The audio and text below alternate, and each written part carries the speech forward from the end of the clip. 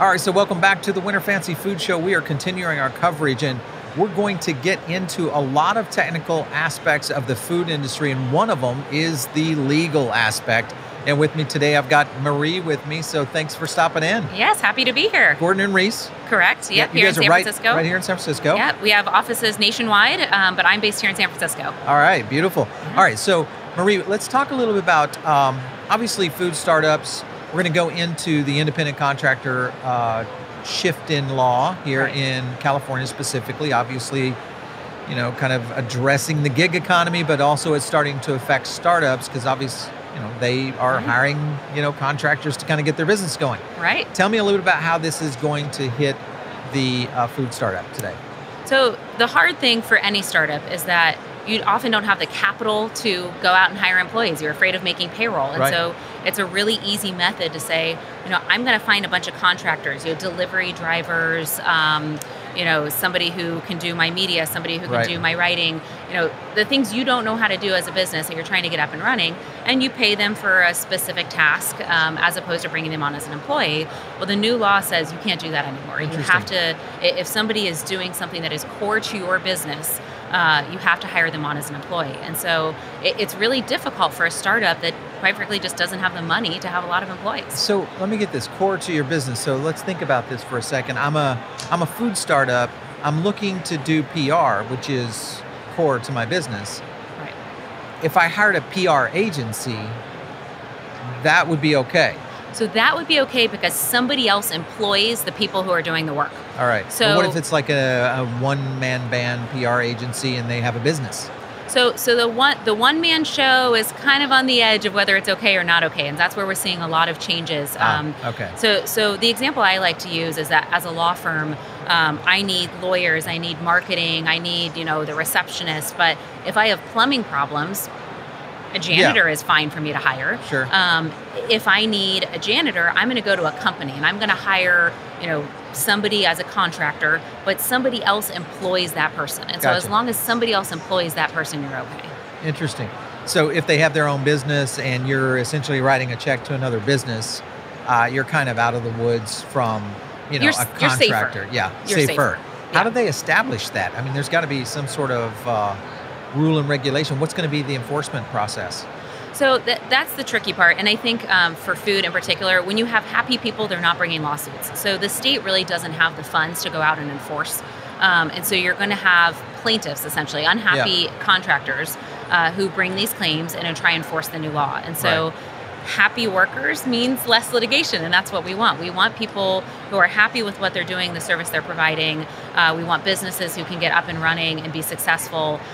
So, I mean, it seems simple. It doesn't seem like legal advice, but treat people well and you're going to avoid these claims. Yeah. So a contractor might say, okay, I'm upset about this or whatever. I mean, gosh, every business has disgruntled employees. So you're bound to have disgruntled contractors. So literally one contractor goes to the state and says, hey, you know, this is happening over here. Literally, that could be the case. So I think they would go to a lawyer, and it would be civil litigation in court as opposed to the state doing anything about it. Okay. The state just doesn't have the resources, and so it'll be civil litigation. Interesting. But I really have not seen that in the food realm yet. I tell my clients, pick your battles. So if it's something little, I want the day off, I can't get this job done, let it go. It's not worth picking the wrong battle. Yeah, absolutely. What's kind of the contractor world anyway? You don't have much control over other than just saying, here's the project, here's the time in which we need it done. If they get it done, you're But great. that's the key. That's the key. So when companies have too much control, the test really is the person should be an employee. Yeah. When you're saying, here's the project, you figure out how to do it and I'll pay you for that project, that's always been the safer route to go because you have less control. That person really is a contractor. Yeah, interesting. Okay, well, this is going to be something to follow because obviously this kind of hit national news with the whole issue with the Uber aspect and, you know, ride sharing in general and that whole shift in obviously California. But we've seen it seep over into the media industry. So now media is no longer hiring contract writers. Well, and truck drivers are striking right now. There's actually truck drivers have brought litigation because think about the trucks that are owned by a single individual and they're leasing out, and there's an agreement with the company to take a certain run of items across the U.S. for them, but they're contractors. They're their own little business. Yeah. And initially the state said this applies to you, and now there's a shift there Wow. due to just a large movement by truck drivers saying this shouldn't apply to us. So, So I think we're going to see more of that, more of this fighting the law. Yeah, you could see this is going to be interesting. Of course, California is typically the state that kind of leads the forefront on that domino effect across especially when you go into the major states, to where we could see this adapt in New York, Florida, Texas. New York, Illinois, Massachusetts, California, those are the 4 leaders. So if you see a law in one of those states, a law like this one, you can expect that it's going to start to filter down. Right. So now at Gordon and Rees, you guys focus on startup law, business. Where's your expertise area? Sure. So we're a full service firm across all 50 states, doing a little bit of everything. We have a huge employment group. So my specialty has been kind of HR, employment law. Okay. And in particular, we have a big retail and hospitality group. So we specialize in working with hospitality industry. So restaurants, wineries, breweries, hotels. Yeah. And obviously we've seen a lot of activity in sexual harassment, those kind of scenarios. So you guys would cover those types Correct. of issues. I have had a number of sexual harassment cases, particularly in the restaurant industry. Yeah. And, this world has changed following Me Too. There has been an uptick in litigation, but there's also been a huge uptick in administrative claims. So, employees can go to their employer and make a complaint, or they can go to a state or federal agency and then go to court. It's that kind of middle ground where I've seen the biggest increase. Yeah. All right. So, obviously, California is kind of forefronting this with the contractor issue. Let's jump into the ADA. Sure. All right. So ADA just released a new requirement for retail locations to make their websites accessible. And obviously, this hits the restaurant industry, being a retail front. And anybody that's direct to consumer now. I mean, you could have a direct to consumer product here that would essentially have to have that ability. Explain that to our viewers, because that's a really complicated piece. So this is something where I get this shocked look, especially with restaurants, where I say, look, that there was always the ADA claim where somebody comes to the door and says the door is too heavy or you don't have the right bar to push, and you were used to those cases. They can now attack your website, and clients go, what? What does this mean for us? So what it means is there is a set of guidelines, and it's just guidelines. These are not laws, but they're guidelines that need to be followed for the website. And it's primarily for people who are hearing impaired or vision impaired. So I'll use vision impaired as an example. There is a software called JAWS that reads the website to you out loud. I see. And so if I'm not able to see the screen, I can use this software and it will read to me, menu items. The things that are tricky are things like photos. Right. How does a software read a photo?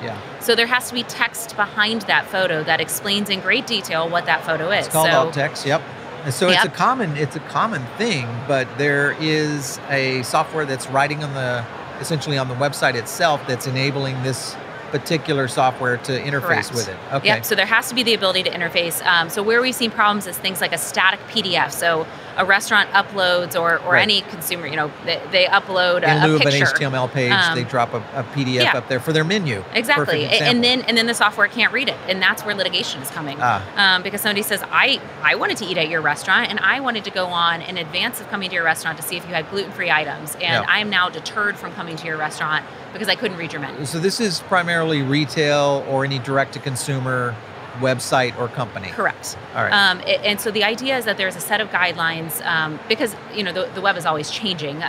It would be hard to have anything more than a guideline, but there are general rules that web designers and retailers now have to follow to make sure that their websites are in fact compliant. Yeah.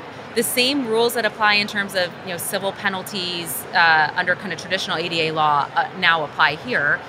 The thing that's harder to show is what was the harm that was done. Right. Did you decide not to stay at the hotel or not to go to the restaurant because you couldn't access our website? What's the real harm? And like I said, there's constant changes. And so how can you keep your website fully compliant? It's nearly impossible. So you do have to find really good vendors who know what they're doing in this ADA space who can keep your website up to date. Does this apply to apps? It does apply to apps. So if you've got an app on the App Store, it has to essentially your app has to be enabled as well. Correct. Wow, I have not seen anything out there on this. in terms of the app aspect of it. Boy, this is going to be something to watch for sure. I mean, this is something we're seeing in food delivery a lot. And like you said, direct to consumer. I think this conference is the perfect example. Somebody goes and buys something and they go online and want to figure out how to buy more. Your website's not accessible. That's problematic. Yeah. Okay. All right. More hits in terms of legal. If I'm doing a food startup, which is a lot of these types of companies that are here at the Specialty Food Show, what are some of the things and pitfalls that me as the entrepreneur should be kind of, obviously I'm going to get a good attorney, I'm going to get good financial advice, but there's probably a handful of things that we could say, hey, really watch out for this particular scenario. So you said good attorney. I don't always see that. So somebody tries to form their business, so you have to file something with whatever state you're in, and you do the bare minimum on what you have to do. Because they legal zoom it. You're exactly. you go and you Google. It's the world of Google contracts. And so you do the bare minimum because you're a new business owner. You're a startup. You're trying to figure out what you're doing. You're maybe not succeeding yet. You're still trying to get investors. I would say do as much right from the beginning as you can. Because where I see the most problems is with startups who just did the bare minimum. Right. They maybe brought on an employee or two, but they didn't have any policies. An employee handbook is really easy and inexpensive to get. A lot of people don't take that step to get it. If you do finally get to the point where you have a brick and mortar location, again, kind of cutting corners because you're worried about cost. I'd say with any professional, whether it's a good CPA, lawyer, financial advisor, spend a little bit of money up front to do it right because it'll save you a lot of money later. Yeah, absolutely. Well, that's one thing that we are seeing is just the growth and the acceleration of food startups and obviously new restaurant operations in the food service side. And we hear this more and more. We even have had a series on legal topics around this. So it's not going away, obviously. And I love the advice. It's great for those. Anything that you guys are seeing coming down the pipeline in terms of litigation that you're saying, ooh, this could be an issue maybe in a couple of years? Yeah, so something that's really hot in California, but we're seeing it in other states as well, is arbitration agreements. Okay. And so that's the idea that you can have somebody sign an agreement that says, I won't go to court later. Right. If I have a problem, I'll take it to this private forum called arbitration. California has recently changed their rules on arbitration, and that's also similar to the independent contractor. What, it's going away? They're trying to make it a very, very narrow application, and this is being challenged right now. So why wouldn't the courts want arbitration so you would eliminate the clogging of the court system? So this is something that came out of the hashtag #MeToo. The good thing about arbitration is it is often faster, and you have a direct. And it's not involving the courts. It's not involving the court. You have a direct arbitrator to go to. You start the process. The employer actually has to pay for a lot of the process. So there's a lot of good to it. Yeah. The bad is that it's a private forum, and so there was this idea, especially with sexual harassment claims, that employers are trying to sweep it under the rug and keep these things quiet. And so I think that was the real pushback, is that if you go to arbitration, you keep it quiet. And the public understandably didn't like that. You want to air these cases and make people pay for it. That I could get and understand, but that's kind of I would think that's a little bit in the extreme versus most people. It's like, hey, listen, we disagree on the contract. Let's work out an arbitration. Otherwise, we're clogging the court system for something more important. But we often see this swing where there's a problem, and I think our politicians, they want to respond, but they maybe swing too far to the other side. And so we're waiting for the pendulum to kind of slow down here. All right. Okay, Marie, Trimble, Holvick, Gordon, and Rees, thank you so much for stopping in. All right.